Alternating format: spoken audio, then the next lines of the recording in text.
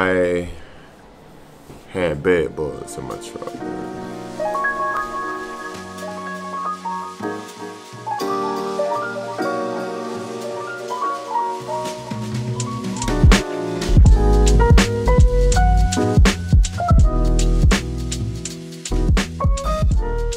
Man, I'm in a serious situation. I'm currently in Mobile, Alabama, man. Irvington, Alabama. That's my truck way over there. You can't see it. It's in the wheels right now. That's my truck at. Man, let me tell you what happened to me. I'm currently checked in the hotel due to a terrible situation, man. I had bed bugs in my truck, man. This has been one of the most craziest things that ever happened to me. Like, for us on a psychological level, man. You know. A while back, about 2 weeks ago, I noticed, man, I had been itching real bad. I'm like, yo, what's going on, man? You know what I'm saying?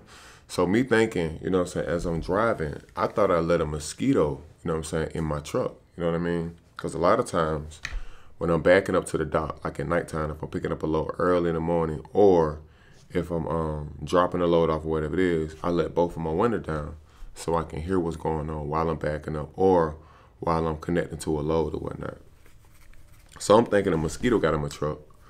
So along with that being said, the 2 weeks ago, I actually killed the mosquito. I'm like, okay, so that's what's going on. I don't let a mosquito in this truck, and while I'm sleeping at night, he coming out and tagging me. You know what I'm saying? So then, what I did, after even killing one mosquito, I still noticed like, yo, man, like what is on me? So I even took to the measures of, I went and got one of the little blue things, like the little blue lights, that at nighttime, you know what I'm saying, like if you out chilling on the porch, you and your family, well, the little zapping thing where the mosquito will fly into the blue light and then to kill them. I even bought one of them, man, and actually put it on the truck. So at nighttime, I was hoping that the mosquito would go inside of that and actually just go ahead and kill itself, I guess you would say. So then, I still noticed, even after that fact, I was like, yo, something ain't right, man. Like something is really, you know what I'm saying, not right. Like, cause I'm still getting bumps on me. You know what I mean? So now I'm noticing like these little whelps on me. I'm like, yo, man, something's not right. You know what I'm saying? So like one day, you know, I had a nice peaceful rest. And a lot of times I don't even think about it because when I get up in the morning, I'm instantly thinking about my load, how I'm gonna run it, how I'm gonna do this. You know, so I'm even checking the pre-plan to make sure this pre-plan gonna be cool, yada yada, so on, so on, so on. Okay, so now it gets to the point I'm rolling in the daytime, you know, I'm just kind of just stretching and whatnot, and just notice and rub my arm, and I'm like, yo, like inside of my my sweater whatnot, and rub my arm, like, yo, what's up with all these bumps, man? So I made a couple calls, you know what I'm saying? I explained what was going on, like, yo, man, it sounds like you really got bed bugs. And I'm like, nah, bro, not in this truck, man. So I'm like, I never had bed bugs before, bro. You know what I'm saying? I never had them before. So it's like, with that being said, immediately, you know what I'm saying, after getting off the phone, you know what I mean, I looked at Google, and bro, like, them are some ugly bugs, man. And then to just look at the type of, like, they are true predators. Like, they only come out at night. You know what I'm saying? To, you know what I mean? Like, to suck on you or bite on you. And it's like, yo, they right now, they're in this truck. If I can find some proof, you know what I'm saying? And then, so off the rip, I'm sketchy. I'm in denial. No, man, they ain't in the truck, bro. It's a mosquito, because it's just like the whole mindset of it. So then, what I do, I start to investigate, you know what I'm saying, my sleeping area. You know what I'm saying? Real strong. So it's daytime while I'm looking. I don't see any bugs, but I see like a scale. Sorry about that.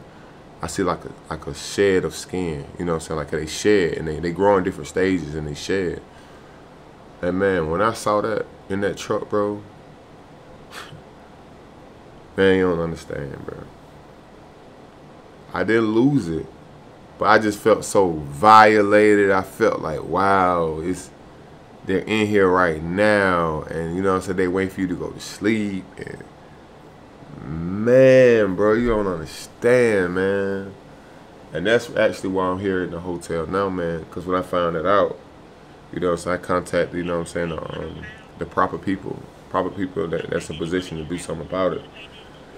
And so now, I'm basically going to head home, you know what I'm saying. I'm going to go ahead and take my truck to the terminal, man, and then from the terminal, they're supposed to basically treat my truck and whatever situation we go from now, you know what I'm saying. I hope it be something that's very, I get not necessarily complimentary, but something I can deal with, you know what I'm saying. But man, I'm not even gonna lie to you, man. Then after coming to the conclusion that's what it is, I started to do even more deeper research, and it's just like, man, I hope I didn't take that home to my family, bro. Like, man, you just don't understand, man. Like, I just feel so, what's the word I'm looking for?